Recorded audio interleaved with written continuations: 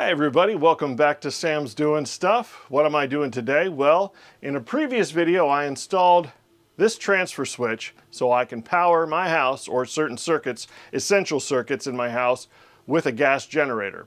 Well, the gas generator sits outside obviously, and I had the intention of having this inlet inside the house because we want to eventually use a battery backup system along with our gas generator. Now let me answer some questions that we had in the comments. The attraction to using battery backup rather than gas backup, well, I shouldn't say rather than, I would say in addition to. The real draw for for battery backup is that it's instant, it's quiet, it is zero maintenance, and it's there immediately. As a matter of fact, if you have the hubs, they're automatic hubs instead of a manual transfer switch, it will switch over automatically and draw from the battery if there's a power outage. So it's a real convenience. Now, the other aspect to it that's also at least very attractive to me is I can create electricity for a battery system with solar. I cannot create gasoline. I cannot create natural gas. If things really got bad and our entire substructure or whatever, our infrastructure I should say, shuts down, then yes, I can create electricity with solar. So it's something to think about, I'm just saying.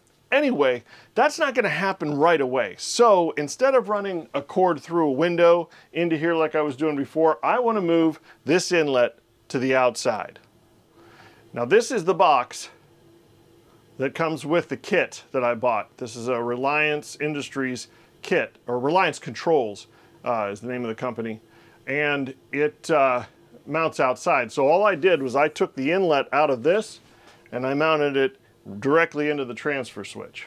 And here's our transfer switch right here, and as you can see, everything right now is set to line. So all of these switches are down to line, which means that all of the power from the grid is coming down through our transfer switch and then back into our house panel. Okay, so this is hot. There is active electricity in this box right now, and before I pull this front panel off to remove this inlet, I'm going to need to turn off the main breaker.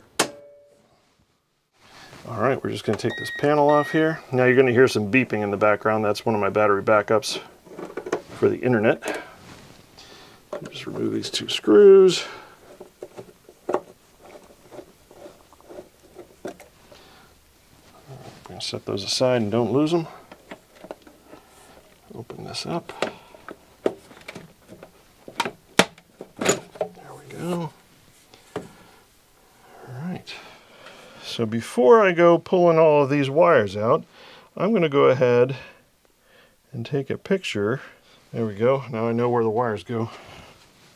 I'm going to remove the screws from all of these, and they should all come out of there very easily. Next, we need to take our inlet out of this. So we're just going to remove those 3 screws and remove the inlet from the panel. All right, now that you've removed those screws, you can just take your inlet directly out of there, just like that. Now that the inlet is removed, I'm not going to replace this panel quite just yet, but I am going to put this little cover plate back on the front. Just takes 1 screw. And that is the way the front panel originally came in the box. Next, I'm going to loosen this bottom screw here, and this front plate comes right off the box just like that. You've got a ground wire that's connected to the box inside. Go ahead and set that aside. I'm going to take my inlet and I'm going to put it back into the box that it originally came in on this front plate. So take the screws that you removed from here, that you set to the side, and those are the screws that are going to use to put this back together. Okay, and now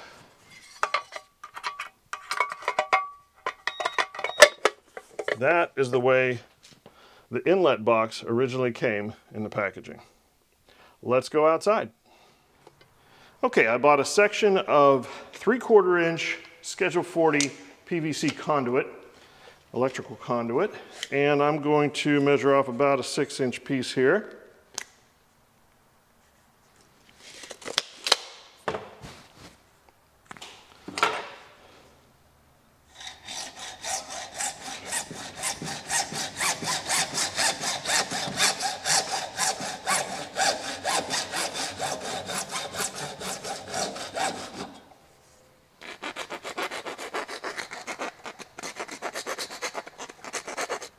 From that same piece of 3/4 inch Schedule 40 PVC conduit, I'm cutting off about a 6-foot section. All right, so I went to Home Depot and I bought about $100 worth of supplies. Mainly the biggest expense was this number 8 wire. Now, the instructions in the Reliance controls transfer switch say you can use number 10 wire, but I am going to use number 8. I had them cut off the length. I already measured. I knew I needed about 12 feet, so they cut off about 12 feet. Now, if you're going to put your inlet a whole lot closer to your transfer switch, that'll save you some money. So anyway, I've got my wire, got my inlet right here, and I also went and I got this at Home Depot also. These are liquid tight fittings. They're by Southwire. Anyway, these are the type of fittings I'm going to be using. They have a rubber gasket and a foam gasket. This will definitely help to prevent any type of water, rain, snow, leakage, bugs getting in there. So that's the type of fitting I'm using. All right, so we take our inlet apart. We're just going to need the back section right now. We're going to pop out the knockout on the back. I'm using 3/4 inch fittings, so pop the whole thing out.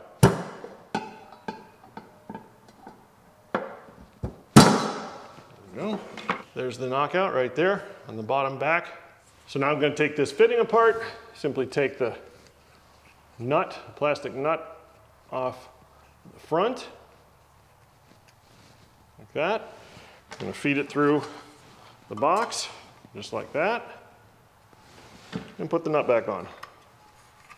I'm going to get my adjustable knuckle busters here, and I'm going to go ahead and give this a good solid turn, because we want that good and tight.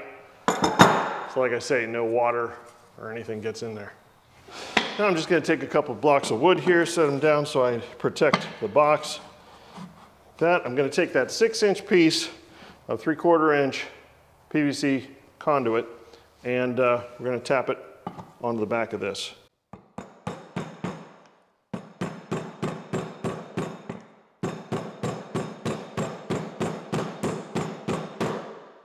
That ought to do it. So this is what we're ending up with right here. We've got that fitting going through the box, watertight, and then this piece is going to go through our wall to the inside of the house where the wire is going to go through. So now our box is ready to go onto the wall on the outside of the house. I'm going to go ahead and pre-wire this inlet. I'm going to take approximately 6 inches of the insulation off the outside of this. Be very careful that you don't cut so deep that you cut the wires inside. I'm just going to score the outside of this insulation. I like to use my pocket knife because it's just the right amount of sharpness. There it goes.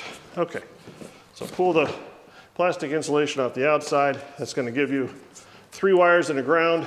Now, just FYI, if you don't know this, this is 3 wire. Even though it really has 4 wires on the inside, it has a ground, red, white, and black. That is called 3 wire. If it's just ground, white, and black, then it's called 2 wire. Okay, I stripped about 1 inch, a little more maybe, of insulation off the ends of those. We're going to go ahead and wire this into the box. Referring to my picture here so I remember what wire goes where. Okay, got it all pre-wired here. So white goes to W, that makes sense. Ground goes to G, that makes sense. But black goes to Y and red goes to X. Okay, now we're outside the house and I've marked with an X exactly where I want to mount the box. I already measured inside to make sure there isn't anything like a pipe or a wire or something that I'm going to run into. So I measured then from the outside and I know exactly where to drill. The OD on this pipe is actually 1 inch and 1/8, 1 1/16 almost, but I don't have that exact size bill, so I don't have that exact size bit, so I'm going to go ahead and drill it a 7/8 inch hole and then ream it out.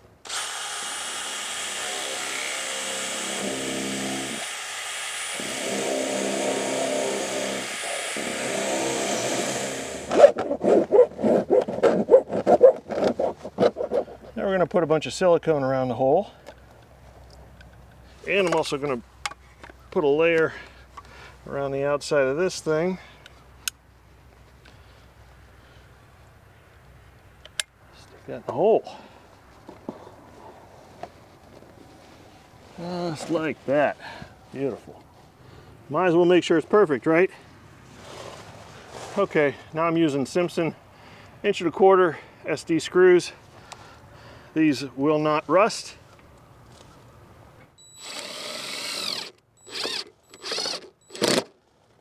That's solid. And now, because I pre-wired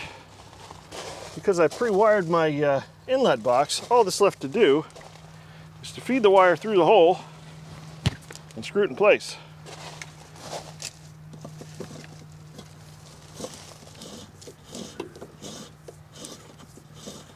I don't know if it's necessary to connect this ground here. I mean, it's there, so I figure it must be there for a reason. All right, now all we can do is just slide this box into place.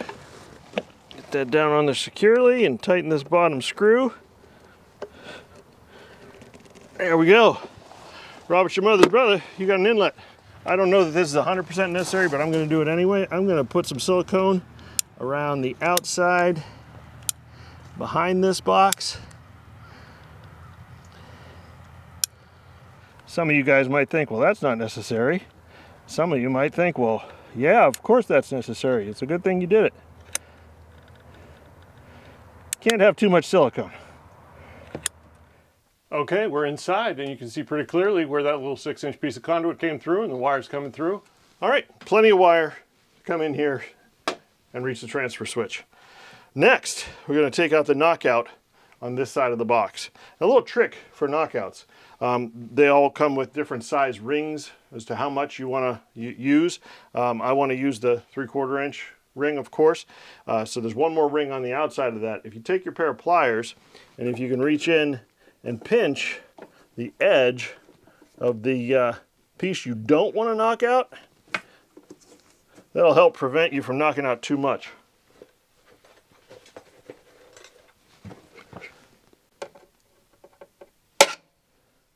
Okay, we're getting there. All right, next step. We're going to take that piece of conduit that we cut outside, that longer piece, and going to feed this wire down through it. The conduit, you have to check your own local codes and see if it requires conduit inside and out. But I think it's a good idea. It protects the wire. If somebody's down here working, you know, they're not going to accidentally hit this and you know, short out the wire or something. So it's just a good idea. All right, so we got our conduit fed in, and now we have a 90-degree, the same type of fitting that I used before. That's that, what are they called, weather tight or liquid tight? Liquid tight, that's what it is. Anyway, it's a 90-degree and it's gonna fit on the end of that PVC. So we're gonna feed the wire through that next. There we go. All right, we're only gonna need, let's see here. Well, let's give it plenty.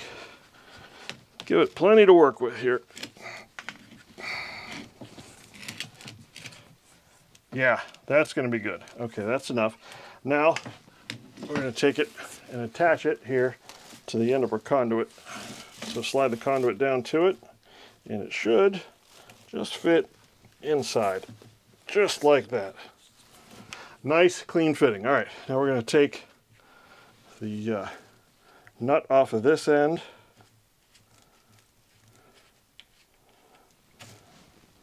Slide it over the wire. Going to feed our wire in through here, on the side. Line that up right in the hole like that. Put our nut back on. My dad has told me sometimes you take a flathead screwdriver and just push. There we go. Yep, he was right. He's always right.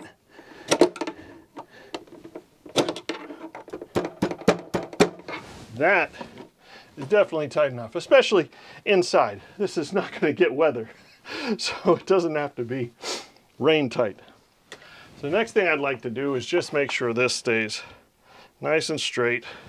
Let's make sure we're straight as we can be.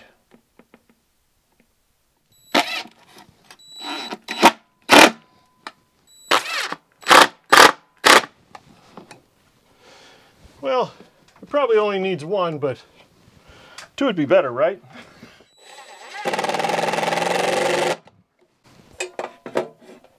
Nice. I'm happy with that. Very happy. Okay, the last thing we need to do, of course, is to wire this together. So all we're going to do is connect white to white, red to red, black to black, green to green, or green to ground, and that'll be it. So I'm going to take as much of this insulation off as I can. Now, once again, I am not a licensed electrician, but someone in the comments when I wired this transfer switch in said it was a good idea to put some electrician's tape around your wire nuts. So I'm going to go ahead and take his advice. It certainly can't hurt. Okay, I got these tucked in here about as neatly as I can. So we're going to now take our front plate and we're going to put those tabs back in up there. Push this into place. Take these two screws that we saved from before. Try and get those started without dropping them. There we go.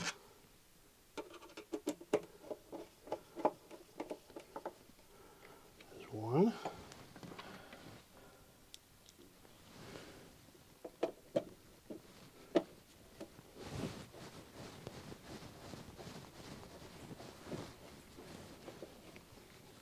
And there's two. All right. Should be good to go. Okay, that's a nice, neat, watertight install. Nothing is in danger of getting damaged. It's all the way it should be. So, next thing to do, turn the power back on. There we go. I'm happy about that. No sparks, no tripped breakers. Nothing crazy. Nope, we're good. So now, of course, you should test your systems, and I'll be testing this every month just to make sure the generator works and all of the transfer switches work and everything is good to go. This is a very nice, clean setup. I really like the way this Reliance controls transfer switch, manual transfer switch. Never can backfeed into the system, so there's no danger of that. When you switch over from line to generator, it's a clean cut and it disconnects whatever power might be coming from the grid. So when the power does come back on, you're never at risk of backfeeding the grid. It's a very, very good system. And now with the inlet on the outside of the house, I don't have to worry about running cables through any windows or anything like that. I just plug in outside and all of the exhaust and everything stays out there. We're good to go. So I hope you enjoyed it. If you did, please give me a thumbs up. Hit that subscribe button, and I will see you next time I am doing more stuff. See you then.